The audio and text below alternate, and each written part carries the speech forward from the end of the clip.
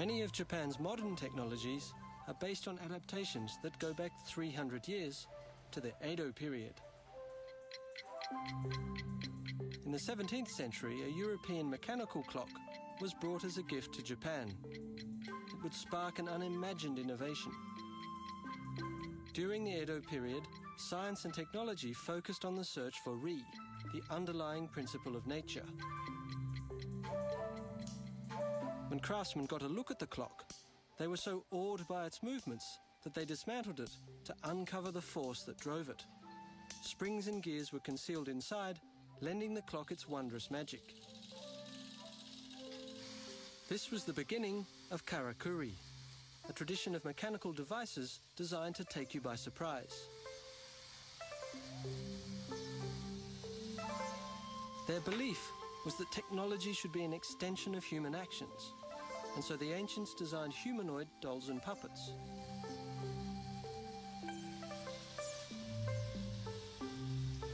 Based on the clock, their mechanism stores energy when it's wound up, which, when released, translates into motion. In the Karakuri tradition, the technology is concealed, so you don't know why a device does what it does. To the ancients, that was magic. In this case, the surprise is that the Chahakobi Ningyu, or tea-serving doll's mechanism, is triggered by a teacup. Designed to evoke a feeling of wonder and mystery during samurai tea ceremonies, it was Japan's first home entertainment robot. Today, the Karakuri doll might be nothing more than an expensive collector's item, were it not for one modern engineer's reverence for the ancient technology.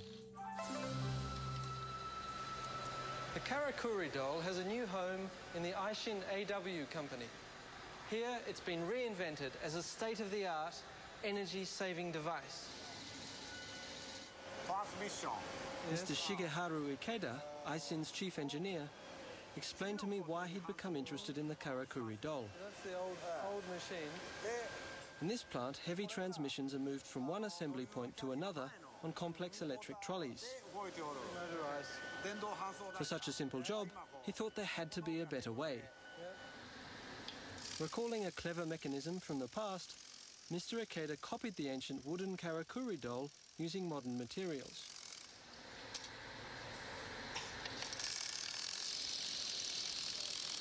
Two properties of the Karakuri mechanism drew his attention. First, Mr. Ikeda realized the enormous energy that can be stored in a spring. Secondly, how weight can be used to release that energy to power a set of gears. Reconstructing the ancient mechanism inspired a nifty adaptation.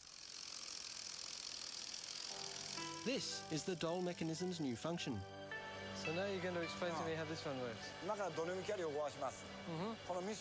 To move his heavy transmissions, Mr. Ikeda built a Karakuri cart. The cart is driven by industrial springs and gears. The weight of the transmission forces down a drive gear and compresses the springs, in essence storing energy. Yeah. So the weight of it actually... Yeah. The transmission slides onto the cart, releasing a catch that allows it to move.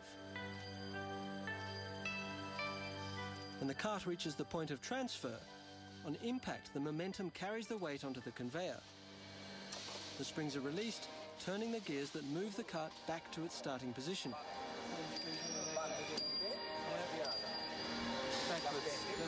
No external energy like electricity is needed. That's amazing. Adding a welcome side effect to the Karakuri doll mechanism by cutting energy costs significantly. So after 300 years, the spirit of the Karakuri doll lives on in this modern factory. If you think that's cool, wait till you see this. At the expo in Nagoya, Japan's vision of the future became apparent. The exhibition's theme centered on the spirit of nature and humanity in their relationship with modern machines. Robots will be a part of our world. Nowhere is Japan's ancient fascination with the Karakuri doll more obvious than here.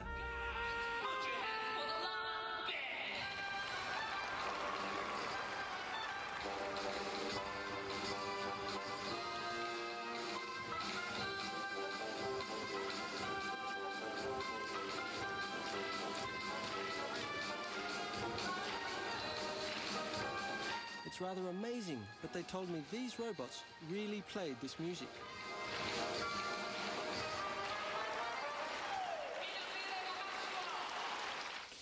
While the robots at the expo were fascinating, a glimpse of our future relationship with machines required a visit to an already legendary humanoid. Dr. Hiroshi Kobayashi built Saya, the receptionist. These are the words she knows. Yeah. Can we try them? It took him 12 years to create her emotions. Konnichiwa. こんにちは。大学のこと、私、さやについてご案内できます。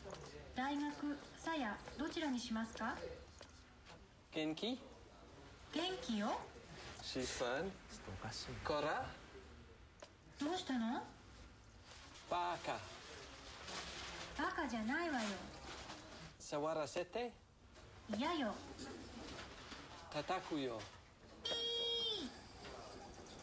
Bye bye. バイバイ。